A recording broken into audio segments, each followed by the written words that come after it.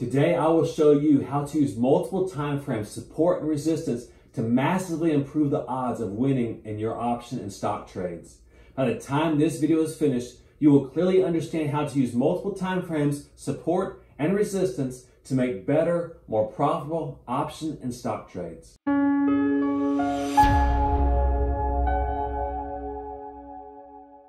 I am Randy Perez. I'm a 21+ year stock and option trader as well as real estate investor. If you're already a member of our community, thank you for setting aside a part of your day to be here. If you're not already a member of this community, go ahead and click the subscribe button and bell notification. You'll be joining a community of traders and investors that are helping each other become more knowledgeable and profitable. First, why should you be using multiple time frames, support and resistance to trade options and stocks? Let's try this. Take a look at this picture of people playing tug-of-war. Which side would you rather be on? Of course, we all want to be on the side with the most people, right? The side with the best odds of winning. Using multiple time frames along with support and resistance may not necessarily guarantee that you'll win every trade, but it does greatly improve the odds of your chances of winning those trades. I'm excited to share with you how you can use multiple time frames, support and resistance to be a better, more profitable option and stock trader. What time frames do you use to make your trades? Minute, hourly, daily, or weekly? In the comments below, let me know what your favorite time frames are. Or if you're brand new to trading and you're just starting out, let us know that as well. I'm looking forward to seeing where you're at on this fun subject. And stay tuned until the end of this video where I'll give you a trade I plan to make this week using this exact technique. How does using multiple time frames work?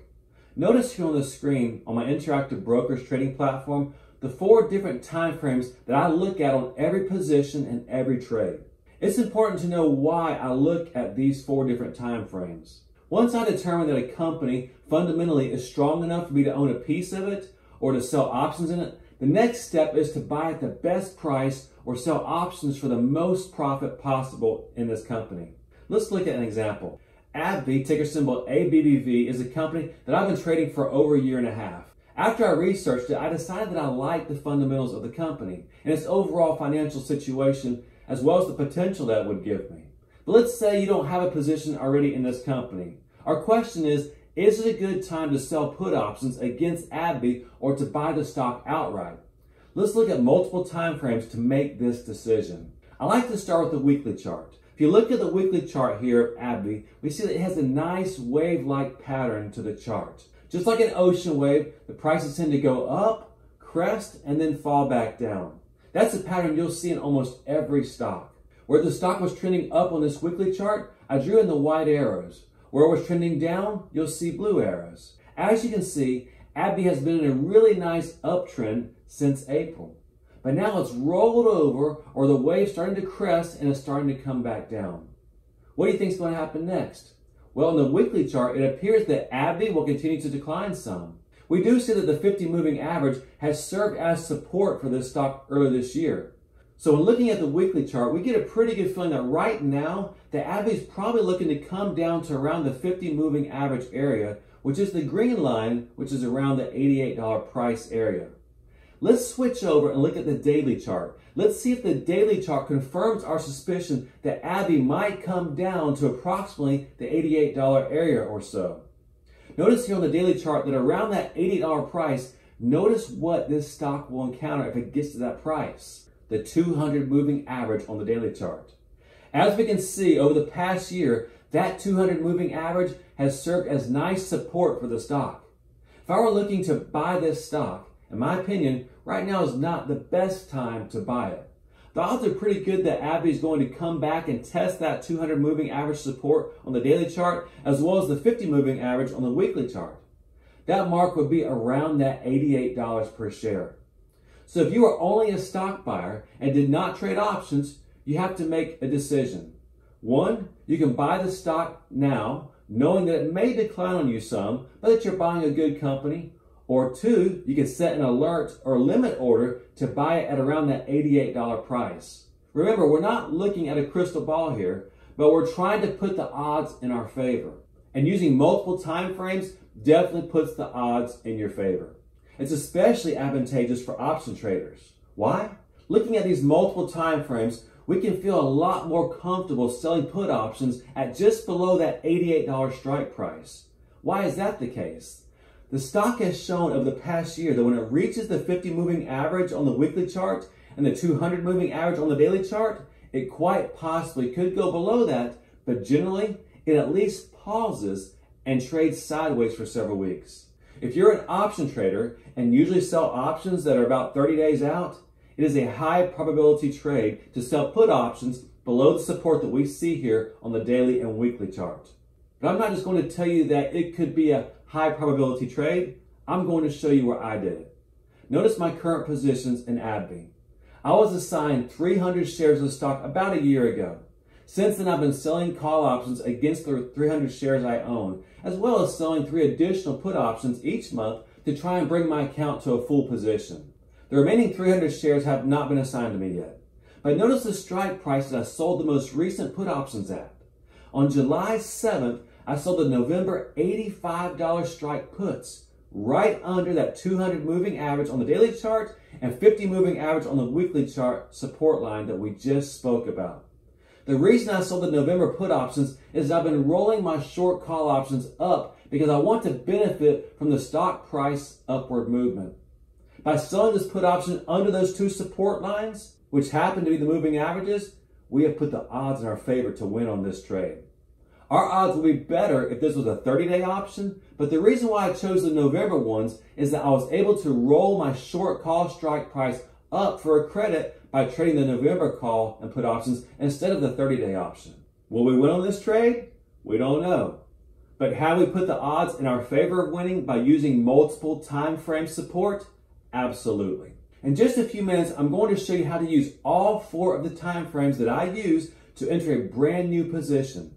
But briefly, let's take a look at how we can use multiple time frames to look at resistance or areas where an outright stock owner might want to sell their stock, or a covered call or call option trader might want to sell their call options. Lazard, ticker symbol LAZ, is another stock that I've been trading for several years. The stock was assigned to me earlier this year.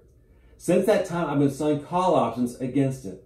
Lazard is a company that I want to own for the long term. It pays a nice fat dividend, and coupling that with selling call options, I'm able to get an awesome return on this stock.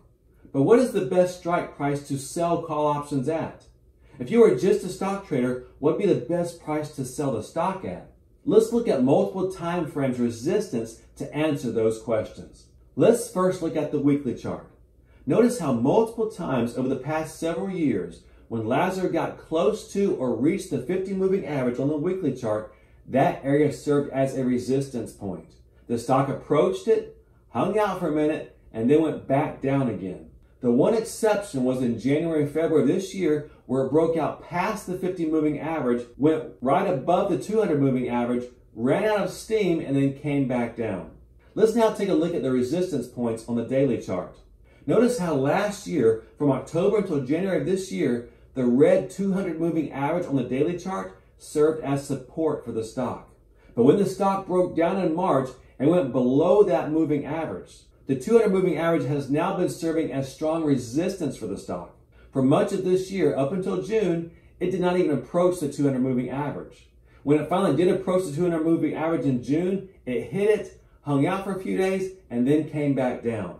With that knowledge, coupled with what's been going on in the weekly chart, I've been selling call options at the $31 and $32 strike price areas. Notice what is now happening on the daily chart. It has penetrated through the 200 moving average on the daily chart, but notice that it is now running out of steam. And if you look down at the volume, there have been more red down days over the past week than green up days. This stock has temporarily run out of steam on its upward move. But notice that again, this 200 moving average has served as resistance against the stock's upward movement. Now, I actually believe that Lazard has the potential to continue going higher. That's why I've been rolling my short call options up, and I plan to try to do it again this month. But notice how, again, multiple time frames agree that this $32 and $33 area on the weekly and daily chart will serve as resistance for the stock and will be a good place if you're a covered call option trader to sell call options, or if you're a traditional stock trader, it'd be a good place to possibly sell the stock at and pocket your gains. Next, we're going to see how you can use up to 4 time frames to enter a new position. But if you're liking the video, why don't you do me a favor and tap the thumbs up button. It supports the channel and it means a lot to me. And stay tuned in until the end because I'm going to share with you a trade I plan to make this week using this exact strategy of multiple time frame support and resistance to enter into it. Let's continue. In my previous video, I mentioned that I had entered into a new position in Intel, ticker symbol INTC. I now want to show you how we use multiple time frame support and resistance to determine when was the right time to enter this position. I also used some of my other favorite technical analysis tools to know when was the right time to enter the position. If you'd like to check out that video, when you're done with this one, the link is above and in the description below. But multiple time frame support was one of the reasons why I entered this position when I did. Let me show you why. Let's first start with a weekly chart. Notice on the screen that since before 2014, Intel's been in a nice uptrend. But notice what happens on the weekly chart every time the stock comes down and approaches the 200 moving average. Either comes close to it, goes just below it, or hits it almost to the penny, hangs out for a few weeks, and then goes back up. Now, I've not been able to trade the stock for almost a year because the prices have been so high. But the opportunity to sell some options or buy some stock came up when once again Intel got hammered. Notice where the stock came down to. The 200 moving average. Coincidence? I don't think so. Let's now look at the daily chart to see if this indeed is the right time to sell put options on Intel, or if you're a stock trader, to buy the stock. I'm going to switch to my E-Trade platform because the chart will give us longer time frame information than on my interactive broker screen. Notice how over the past several years, every time Intel approached the bottom of this channel that I've drawn, it bounced off the support area at the bottom of that channel. It did it in July and August of 2018, June and July of 2019, again back in March, and now guess what? Ironically, when it got hammered several weeks ago, it came right back to the bottom of that trading channel. All we had to do was wait until the downward momentum slowed, which it did, and then we began selling put options against Intel. I also bought some outright in my retirement account. Well, now let's take a look at the 60-minute and 15-minute chart to see what would be the best time to sell these put options or buy the stock outright. Notice here on the hourly or 60-minute chart that it captures the huge drop from $61 per share down to $47 per share. Once I saw the huge drop, I saw that it was approaching the support on the daily and weekly charts. I then began to watch the hourly and 15-minute chart to know when was the right time to enter a trade. Notice that on July 30th, the stock seemed to be settling down some and the downward momentum was beginning to decline. So on July 30th, I began to work my way into a position. I sold 2 of the $45 strike September puts for $1.32 per share. That was by no means a full position, but it was a starter position. I then watched the stock over the next several weeks and sold more $45 strike put short options on August 11th, as well as yesterday on August 14th. In addition to the weekly, daily, and 60-minute charts all showing that it was a good time to sell put options or buy the stock outright, I looked at the 15-minute chart to enter those positions. Look at what I saw. On August 11th and the 13th, the 15-minute chart showed that the stock was trading above the 50 and 200 moving averages. Do you see how using 4 time frames has allowed me to enter a position where the odds of winning this trade are really good? On top of that, as an option trader, we didn't need to sell all at the money put options. We sold out of the money $45 strike and $47.50 strike put options. The odds are drastically in our favor of winning on these positions. Is it guaranteed? Of course not. But there's a high probability that we will win on these trades. At the beginning of this video, I told you that I would share with you a trade that I plan to do this week using multiple time frame support and resistance. The trade I want to share with you is in Kraft Heinz, ticker symbol KHC. Let me show you how using multiple time frames, support and resistance helps us know that this trade has a high probability of being a winner. For those of you who have been watching my channel, you know that I've been trading this stock for quite a while now. Notice here on the screen that we've been trading this stock since January of this year. As option traders, we started trading it conservatively with put options that were pretty far out of the money until the stock's downward momentum stabilized. But now, as you will see on the charts, with multiple time frames showing that this could potentially be a high probability trade, we are now selling at the money put options. And doing this last month, we were able to pocket over $1,000 on just this one position. We have already begun to roll the options that expire this coming Friday, the third Friday of August, by buying to close those $32.50 August puts and selling to open the September $35 put options. For those 200 shares, we've already received $1.69 per share. Now we're about to close out the $35 strike August put options over the next week and to sell to open 4 more contracts, which equals 400 shares of the September $35 strike puts. Let me show you why this trade is so exciting. Notice how on every time frame, the 15-minute, 60-minute, daily, and weekly charts, Kraft Heinz is above the 200 moving average. The only exception is on the weekly chart, when it is only above the 50 moving average. With 7 out of 8 moving averages on 4 different time frames showing that the stock is in an uptrend, this makes a trade on the stock a very high probability trade. With our knowledge of using multiple time frames, support and resistance, we'll roll our August short put position at the $35 strike out to September.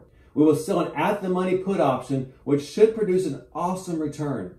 The September $35 strike put options we already sold paid us $1.69 per share. We had to pay 18 cents per share to buy back the August $35 strike puts, so we pocketed $1.51 per share. If we hold this position until option expiration, which is very unlikely, but if we hold it until the third Friday of September, on September 18th, we will net an annualized 35% cash-on-cash return. That's the power of using multiple time frames support and resistance to trade stocks and options. Analyzing multiple time frames can take up a good bit of your time. So if you'd like some help with that, consider becoming a Patreon at the link in the description below. Every weekend we send out our top picks for the week out of the over 160 stocks that we track. I just finished posting this week's list on Patreon of my top stocks that I'll be looking to trade this week. You be supporting this channel and receiving awesome information that can help narrow your search of stocks whose technical analysis, including multiple time frames of support and resistance, are lining up the odds in your favor. And a quick shout out and thank you to our 4 latest Patreon members listed here on the screen. Thank you for your support. I deeply appreciate it. Check out the videos in the link above and in the description below, where I share with you my top secrets and tips on how to trade options like a pro. Until next time, happy investing, and we'll see you again soon.